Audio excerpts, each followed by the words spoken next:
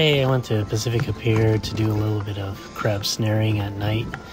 Ate dinner at Koi Palace and just made a quick trip here. Just gonna crab snare for about 1 to 2 hours.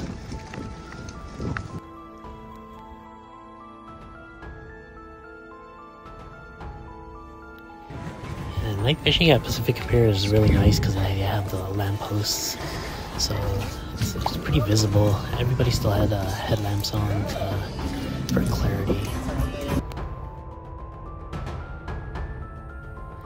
Although it's nighttime, there's still quite a lot of people crab snaring at the pier.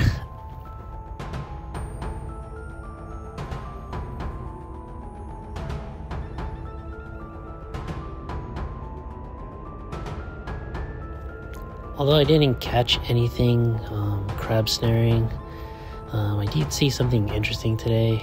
This is the first time I've actually seen the Department of Fish and Game actually go to the PACIFICA Pier and check each crab as they went along. So here's a video of the Fish and Game actually going into somebody's bucket and actually measuring each crab with their own gauge.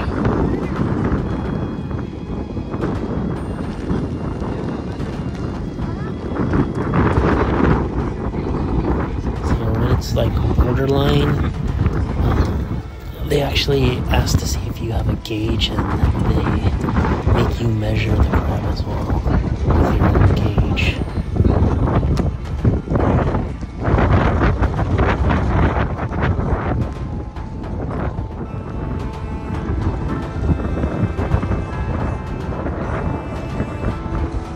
And the person measuring it looks like it passed.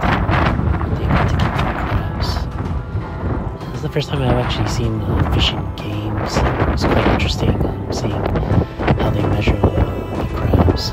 So just a reminder to always have your crab gauge with you, and the minimum length is 5 3/4.